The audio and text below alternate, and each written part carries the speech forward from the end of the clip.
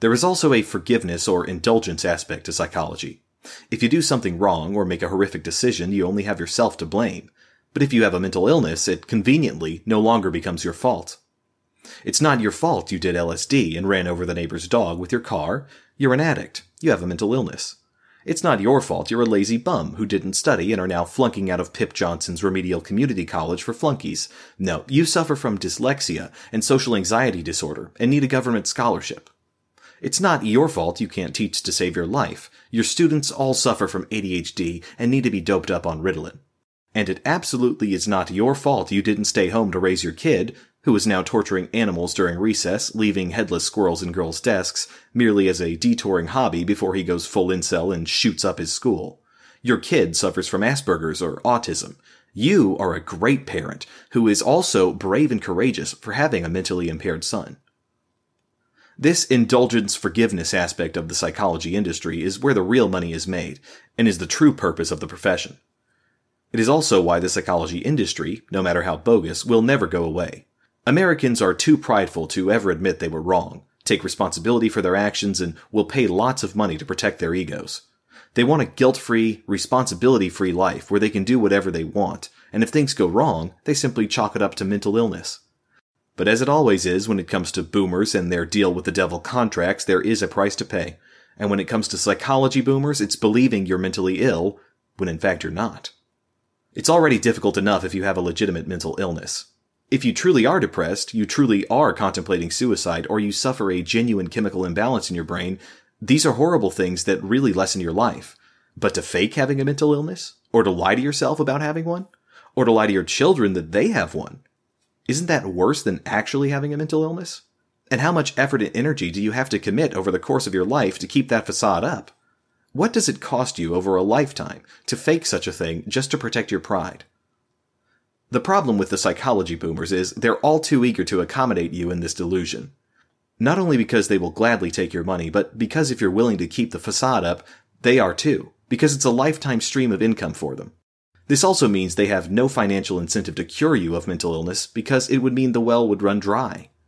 They need to indulge you in this delusion forever, so they can make money on you forever. And if you're a particularly weak-minded person, you need to keep up the delusion as well. Because, let's be honest, if you ever grew a pair and admitted you didn't have a mental illness and just plain suck, you'd have to suffer a mighty blow to your ego. And so, what most psychological services really boil down to is a long-term, even lifetime, ego protection service you pay for so you don't have to take responsibility for your bad decisions and can protect your precious self-esteem forever. But what's even worse than faking a mental illness is being told you have one when you don't. You don't even have the ego or arrogance to fake a mental illness and are a perfectly mentally healthy individual. But what if people lie to you and tell you you're mentally ill? And what if they do this to you not when you're an adult, but when you're an innocent child? Unfortunately, there is a cadre of boomers who have every incentive to lie to people, specifically children, as it symbiotically benefits them and the psychology boomers. And tragically, this cadre is composed of people who should be the protectors of children, not parasites, teachers and parents. Teachers who can't teach dismiss their inability to teach on the mental illness of their students, and parents who can't parent do the same to their kids. And instead of the psychology boomers taking a stand, having some morals, and telling the teachers to teach and the parents to parent, they are more than happy to have some Benjamins slapped in their hands to bogusly diagnose those kids with a mental disorder those kids don't have. The kid is perfectly fine, but the teacher's ego and the parent's pride are more important than the kid's mental health. And so, they have no problem lying to the kid, telling them they're mentally ill, which no doubt screws up the kid for the rest of his life. If you're already disgusted with the psychology boomers and the symbiotic parent-teacher parasites who feed innocent child victims to them, don't worry, it gets worse. Pharmaceuticals. Because it's already criminal to lie to a child or adult about them having a mental illness when they don't. It's tragic when teachers and parents love themselves more than the kids, so they lie to them about being mentally ill. But it goes into mad Nazi scientist experimenting on human test subjects level when you dope your kid up with mind-altering drugs because you're just too damn lazy to parent or teach. Of course, expecting the pharmaceutical industry to have a conscience is like expecting the banking industry to do the same. The pharmaceutical industry just makes too much damn money on treating legitimate mental illnesses, but a lot more on misdiagnosed, overdiagnosed, and completely bogus ones. And you can even forgive the pharmaceutical industry for making the drugs, as they're not the ones writing the prescriptions. They're just the ones banging them out. But the fact that mind-altering drugs were used as a substitute for parenting, teaching, or just raising a generation of children is unforgivable.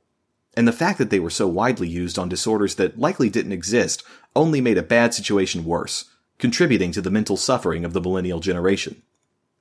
What is it like living through life thinking you have a mental illness when in fact you don't? Or worse, what's it like developing a genuine mental illness because you were lied to about having one when you didn't? And even worse than that, what's life like when you're taking a psychotropic drug you don't need? And quadruply worse than that is how do you deal with the fact that it was your own teachers, psychologists, and parents who were the ones that planted that knife in your back? There are a lot of reasons to hate the boomers. Psychology boomers are just another large, painful one.